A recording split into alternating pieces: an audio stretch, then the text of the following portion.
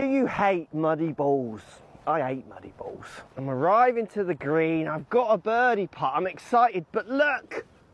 Muddy balls! No! Say it isn't so! But don't worry, in my pocket, you wouldn't even know it's there. Look how thin it is. Look at it. It's like credit card thin, not taking up loads of room in my pocket. I can mark my ball, pick it up, I'm on the green. As the other player is putting, I can literally pop it into my little cleaner, give it a little clean, and then I don't need to worry about muddy balls anymore. I can hit my putts knowing the roll will be true and in. Get in there! No more muddy balls for me. Under 10 quid. Well, I'm absolutely gobsmacked. I'm speechless. What the fuck? I mean, look, yeah, I know it's an ad. It's ad for the Golf Line On shop. Now, I'm not sure if he's actually part of that business or they just use him to advertise stuff, but does he really need to do that? I mean, come on. I wouldn't do it. A low life YouTuber like me wouldn't. I get people all the time. Can you review this glove? Can you review this one of those things? What those things you look through for the yardage? I don't know what they're called. I'm not a proper golfer. But come on, man. Like, first of all, right, that's that thing that he was trying to flog you. It looked like a right piece of crap, didn't it? Just have a bit of cloth in your pocket or use a towel on your bag.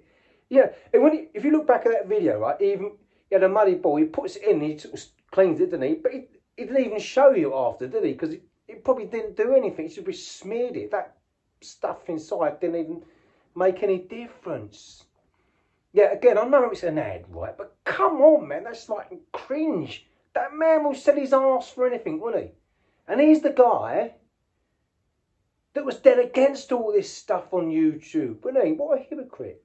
Do you remember you took the mickey out of Rick Shields? He did a big thing on Twitter saying about Rick Shields and all these silly bollocks videos, right? And Rick Shields, I must admit, it was a good one from Rick.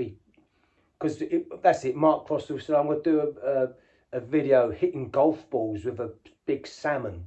And then Rick Shields posted a picture of himself holding a big salmon up. No, it was a good sport for doing that, I must admit. But Rick Shields must be laughing his bollocks off. Why does he have to do that? I mean, the guy's doing all right for him. Is it because he's cashing out? Because what I mean by that is I watch a lot of tech videos, and there's one guy that I used to watch. His name was, or the name of the channel was Unbox Therapy, and he's got millions of subscribers.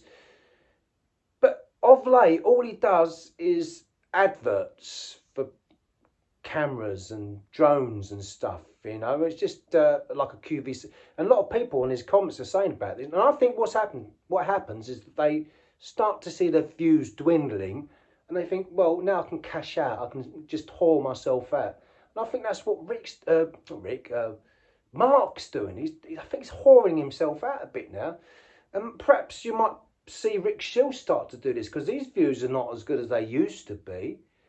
And so they start cashing out. And they say, well, we might as well get out. We're not going to last that long. I don't know. Comment down below. I mean, did you think that was a bit of harmless fun? It was a harmless video, but come on, does he need to do that shit? Come on, Mark. Sort your shit out, mate.